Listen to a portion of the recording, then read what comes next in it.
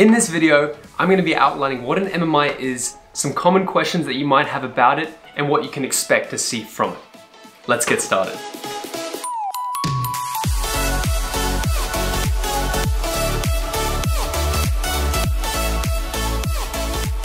Hi everyone, welcome to my channel. My name is Sebastian and I'm a first year medical student from the University of Sydney. So I'm going to be going through a lot of content in this video. I've linked timestamps to all the sections in the description below, so check out that. So we're talking about MMIs today, and a lot of you may have heard this term been thrown around. You might have just finished your GAMSAT and are approaching that interview time, and you've been offered an interview, and most likely it's going to be an MMI. So what exactly is it? MMI stands for multiple mini interviews, and it's a series of stations in which you go into different scenarios, each completely independent of each other, each with a different examiner, and they're going to ask you a different set of questions.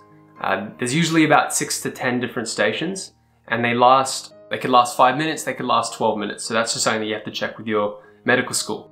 The important thing to know about this is that they're completely independent of each other, completely different examiner. So when you finish one, you can go on to the next one, and it doesn't affect the outcome that you had at the previous one, it won't affect the outcome on the future one. It's all about just making a good impression in that 5 or so minutes. What I think is important to know is that in your head, you'll think that 5 to 10 minutes isn't really a lot of time to express yourself. But when you get in there, you can talk through a lot of things in that 7 or 8 minutes, and you really have to think about what point that you're trying to express. That's what people get into the trap. They think they have to rush through everything and then get to the end and finish early, so that's a positive note. On half of my MMIs, I didn't get a chance to finish. I got stopped halfway. So if you have a lot to talk about it. Because they're not gonna sort of disadvantage you because you didn't get through all the prompts they want to get you through. All they want to know is see how you think. If you've got knowledge of a topic, go through it. Be logical. They want unique people. They want people that are passionate and are driven. What's the purpose of the MMI? So essentially the MMI is trying to discern the most suitable applicants for medical school. And the only way you can do this is by designing a interview panel or an interview station that can test a different range of cognitive and non-cognitive skills. Things like ethical decision making, things like your morals, professionalism, communication skills, ability to problem solve and to critical think, your knowledge of the healthcare system, and your ability to empathize with other people. Those are the really big ones. Those are the ones you have to focus on. But as shown in a University of Calgary study in 2007, they can even test more sort of things that you wouldn't expect, like your advocacy, ambiguity. So just a quick understanding of what that is. It's dealing with sort of lack of knowledge. In the healthcare system, you're going to be thrown in a lot of situations where you don't know the answer or you can't explain to a patient why this is, and the test result might be a little bit ambiguous, but you've got to be able to sort of accept that and find a way to explain that. There's also going to be, they also tested things like self-reflection, so introspection, ability to look at your own mistakes, your own decisions throughout your professional and personal life and sort of evaluate what went wrong, what went right, and move forward. That's hugely important throughout your career. Okay, so on to the types of stations. This is probably the most important thing that you'll have to know going into the interview. This will really help your chances sort of moving forward if you can understand what exactly they're going to test you on. So probably the trickiest, but the most important is ethical scenarios. But the important thing to know about these ones is that there's no right or wrong answer. There's no correct way to approach it. It's just your own sort of gut instinct and what you believe. For example, a situation might be that they've given you 2 patients, a 24-year-old male that smokes and a 60-year-old male with grandchildren on the way, and they're both in need of a liver transplant. Who do you give it to? Pretty difficult. There'll be a lot of other factors between them, but really it just comes down to what you think is right and you have to justify it.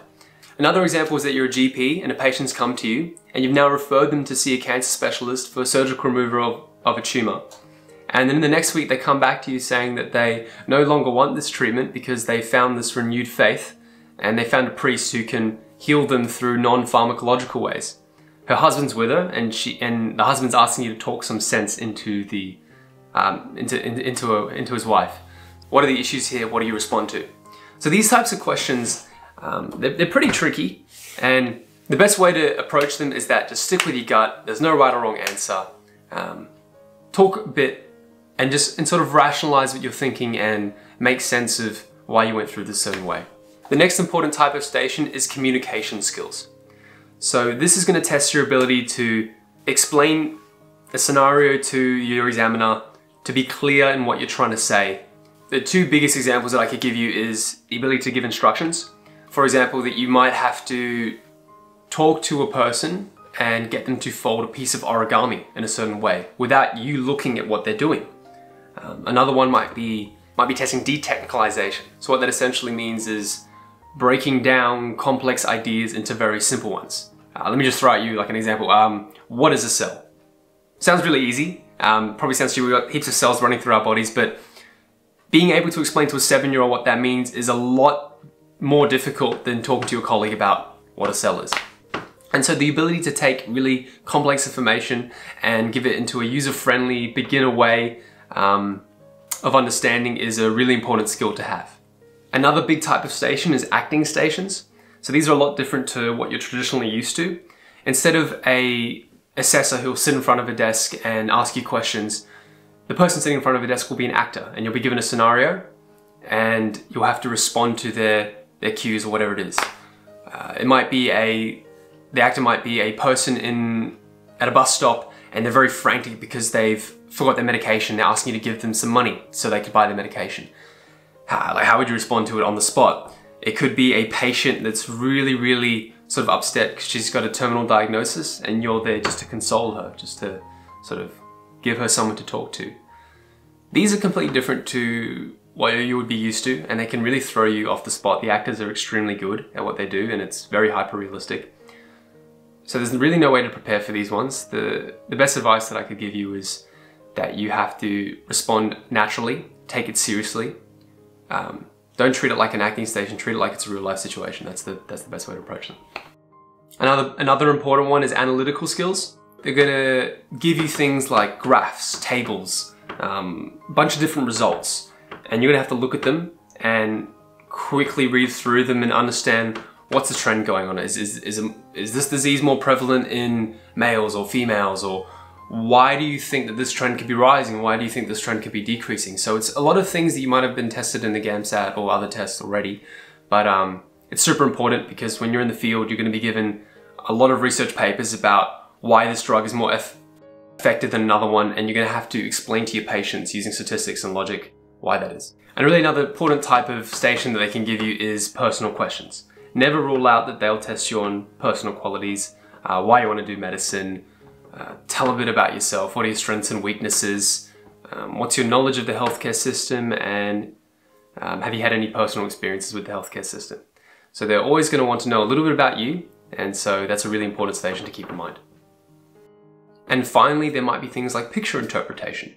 So they'll give you a piece of artwork, or they might give you a photo of a patient, and you've got to explain what the picture might mean, what's going on in it, how does it make you feel? Alright, so what does a station look like?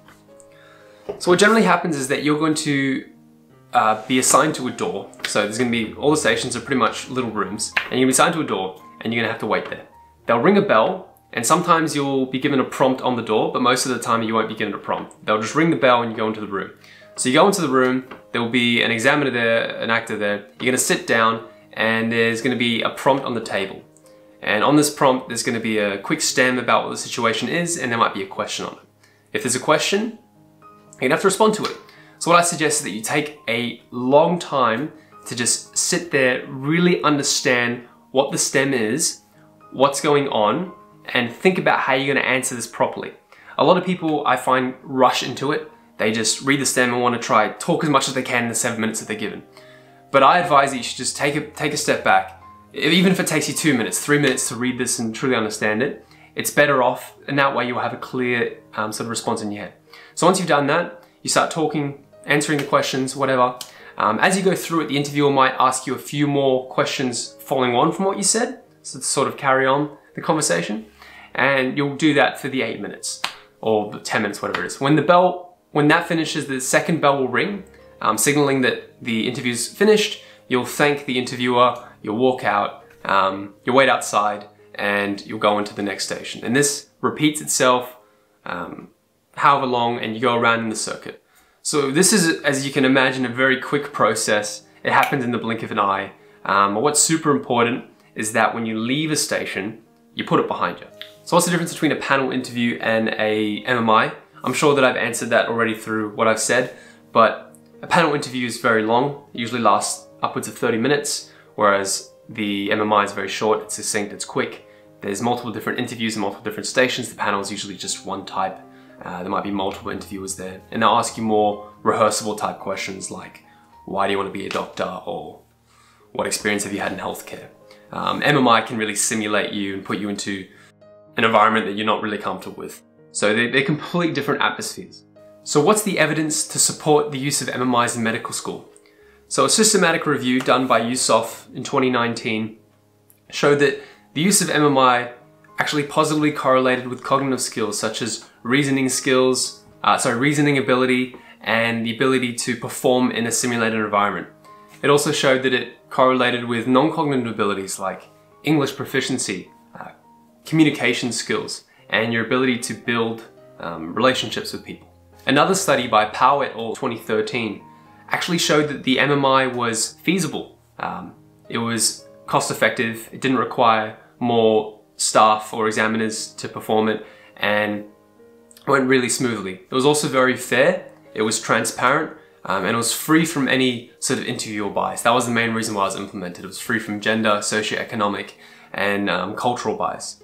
But more importantly, it did not favor people that had prior coaching or prior training. So everybody's on the same level playing field, and I think that's really a positive thing to go on with, that you just have to express yourself and be honest with yourself, and that'll sort of give you the best chance to move forward and get in.